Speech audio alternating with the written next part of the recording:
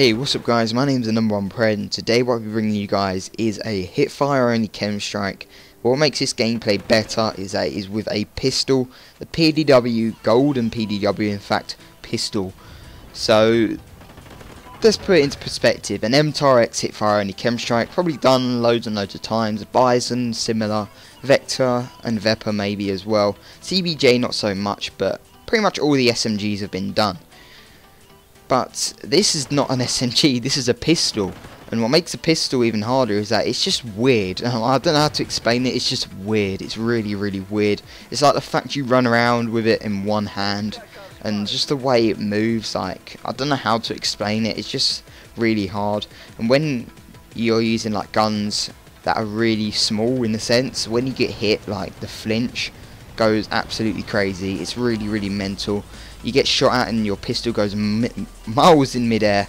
So it was really hard to win a gunfight. And actually, before I got this gameplay, the game before actually, I did die one off the KEM strike, and it was on flooded, and I was really, really gutted because I shot first, but the bullets didn't connect, as in I didn't get the hit markers, and he, you know, realised I was shooting at him, and he killed me, and I was like, oh damn, come on. And obviously not like that. I was probably almost crying. No, I'm joking. I wouldn't cry over a video game, but I was literally really upset, as in like angry and, you know, gutted in that sense. So hopefully you guys will enjoy this gameplay. It did take a lot of grinding, and the grind was actually real for this gameplay. It's easy as it may look. I mean, I can shoot people across the map, but as you can see, like right there, I had to actually move in closer to him to kill him. Sometimes it worked, sometimes it didn't. In other words, this gun is really inconsistent should I say, and did take a lot of grinding to get this gameplay. So please drop a like rating on this video. I don't normally set like goals, but could we hit 45 likes for this gameplay? It's a really good gameplay in my opinion. I think it does deserve a lot of support. So if you guys could, make sure to hit that like button right now. So what I'm going to talk to you guys about today is something. I'm in a little bit of a dilemma in terms of my gameplays and that. And it's not the fact that I haven't got enough gameplays to suffice the rest of the summer holidays. It's actually not. It's the complete opposite. I think I've got too many gameplays, and that's not being braggish or anything. I actually have a lot of gameplays stocked up from like last year, so it's not like I've been getting loads and loads of gameplays recently or anything.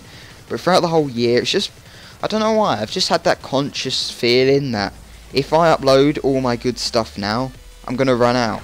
But the thing I've been doing is that I haven't been uploading any of my good stuff. Like as I said before, this gameplay's from like 2 months ago. So I've been trying to save it for like a better time, and I suppose this is a good time now. It's a good time 2 months ago, I guess. So I don't know what I was thinking in that you know, thought process. But I'm thinking of starting to do double uploads some days.